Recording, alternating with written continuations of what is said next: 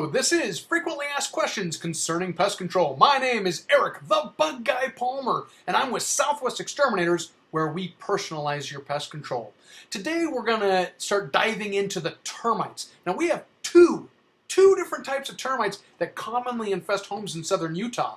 The first is the subterranean termite. Subterranean termites live in the ground and they wander up into our structures looking to do damage. And the way they gain access into our home is by building mud tunnels, also called shelter tubes.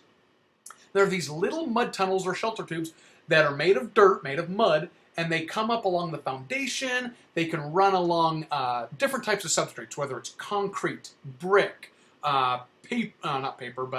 plastic, metal. They'll just build these kind of like a bridge. They're accessing the ground where they're from, and they're trying to get to the wood using these mud tunnels, these shelter tubes, as their bridge to get from point A to point B. The reason they need these is because they desiccate, which is just a really nice way of saying dehydrate, very, very readily. So if they just tried to walk across the foundation or across a substrate to gain access to the wood, say like an ant would, they would dehydrate, they would die. So they create these mud tunnels to keep a high level of humidity so they can travel up and down into the wood where they're eating and back down into the ground where the queen and the rest of the colony is living. Now, drywood termites, on the other hand, live their entire life within the structure. All the food, all the nutrients, all the shelter, everything they need to survive has to be available in that wall that they're in.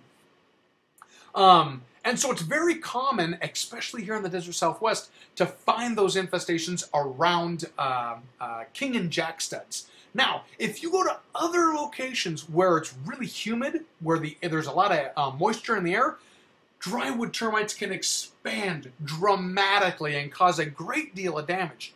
One of the blessings of living in southern Utah, though, and the desert Southwest in general, is the arid environment naturally evaporates a lot of that moisture out of the 2x4s that we build with and mitigates the opportunity for drywoods to rapidly expand. And so you'll typically find them where there's more lumber available or, and very important, where there's leaks. If you have a pipe leak in a wall, or if you have a drip line that's right next to a foundation, right next to wood, or if you have exposed wood that's been untreated.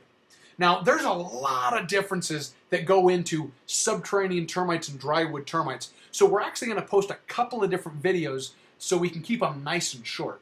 But if you have any other questions about subterranean versus drywood termites and how they affect homes here in southern Utah and the desert Southwest, then please like, comment, and subscribe, and see some of the other videos that I will be posting about subterranean and drywood termites. If you have any specific questions that you would like addressed that has anything to do with insects or pest control, please feel free to email us directly at office@southwestexterminators.com.